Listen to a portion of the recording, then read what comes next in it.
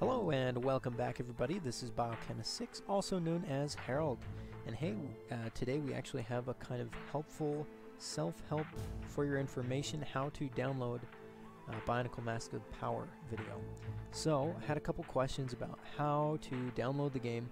It is a fan-made game, and for sure it does not show up on your Steam or anything. And you know, I had this question too. So how do you download the game? So you're going to look up, honestly, you can find it through a bunch of ways. I'll make sure to include a link to the website in the description of the video, or you can look up, just like literally Google it, Bionicle the Masks of Power, and you can find it right there. It's a wix.com website. You can go there, check out the home, they have the download right there. You also have About, if you'd like to know more about what the game is.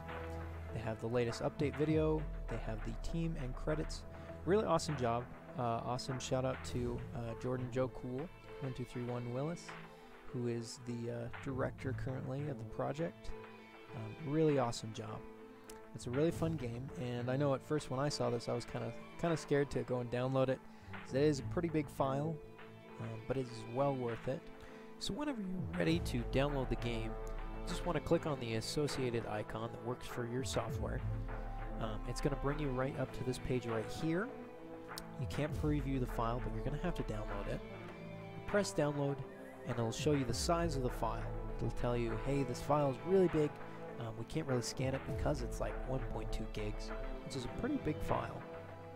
But it is safe from everything I can tell. So you can go download anyway. It'll say save the file. Press OK, and it will start to download it. And it takes a while. It probably, I want to say it took me about an hour to download this with my computer, so it will take a while, so expect that. When it does download, I'll show you real quick. It'll bring up, you can just open it. I'm not sure, I think it gives you a zip file. You can unzip it, or it may be unzipped. Gives you a file that looks a bit like this, Bionicle Masks of Power version, whatever the version is. Current one is 1.3.6. You open that file, it'll give you Bionicle, the engine, some of the data. All of this just gives you content and stuff, so there's really nothing for you to look at there. But there's this Unreal Engine, which is what Bionicle Masks of Power uses. With this little icon right here. You want to click on that and it'll open it.